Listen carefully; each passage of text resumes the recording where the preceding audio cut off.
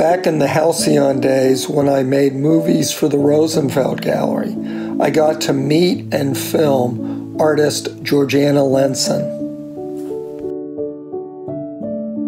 In the past year, working remotely, I've documented a number of artists and shows put on hold because of COVID. The artists send me images and audio files, and I put them together. I heard Georganna has an upcoming show and asked her to send me stuff, which she did.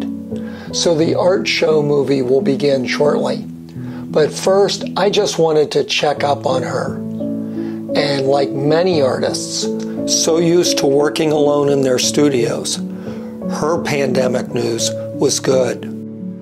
Hi, Georganna. How are you doing? I'm doing great, John. How are you? I'm excellent. Uh-oh, who's that? Gringo?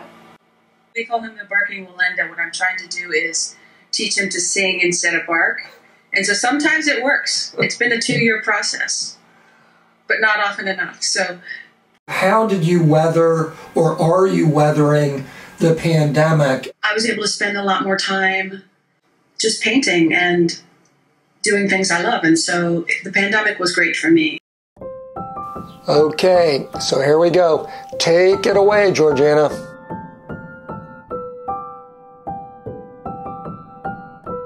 My name is Georganna Lenssen. I'm a Philadelphia area painter.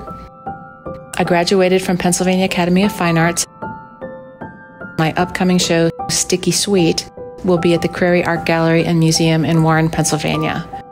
As the title suggests, the entire show will be dessert-themed. And why desserts? I have been creating art and eating cakes as long as I can remember. As a child, the pretty colors and varied textures attracted me. And of course, the taste. As a painter, it's the infinite number of opportunities for painterly interpretation that the subject offers. Think about cake icing as sculptural impasto, or pie filling as a richly stained transparency. I mean, desserts offer an intensely rich visual experience, which is why I find them irresistible.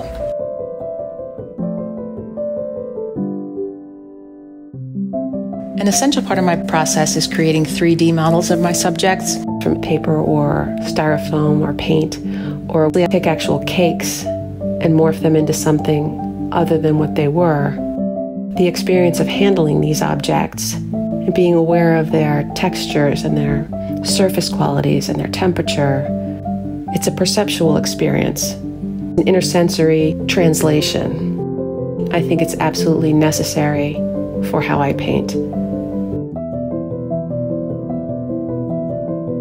How I approach creating my sculptural models parallels how I approach my paintings. I've learned not to fight my disposition, which is chaotic, and to trust in myself and in my process. I shouldn't use the word failure.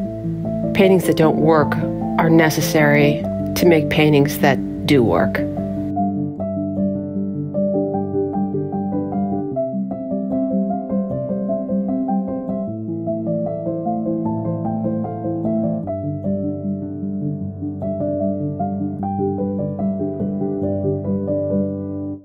I do always work from nature, even if it's a rock, a stick, or a landscape, or a dessert.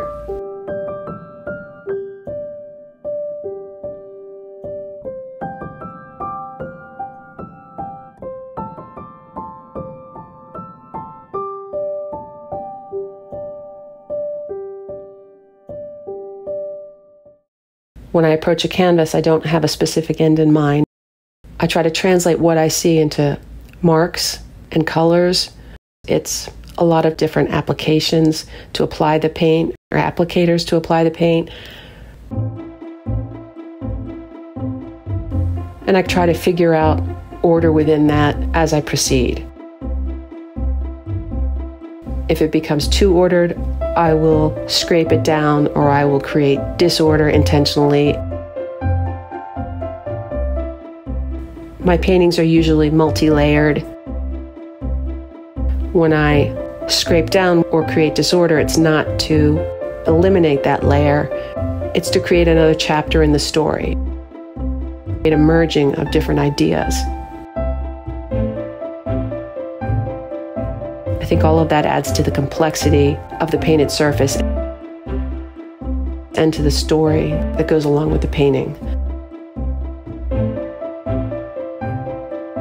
Georganna said that she hopes to paint about 90 of these and pick the 50 best for her show.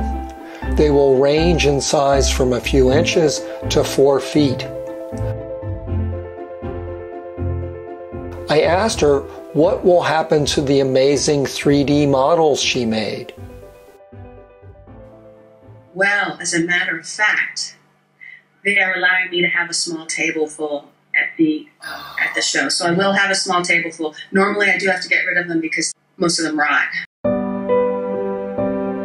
Georganna had a warning about these models for anyone who goes to her show. Please don't try to taste them. They may look sticky and sweet, but they are actually quite toxic and even worse for your health than real desserts. Have any creatures tried to eat your desserts? My dog. My dog keeps thinking that there's something real there, so he's constantly investigating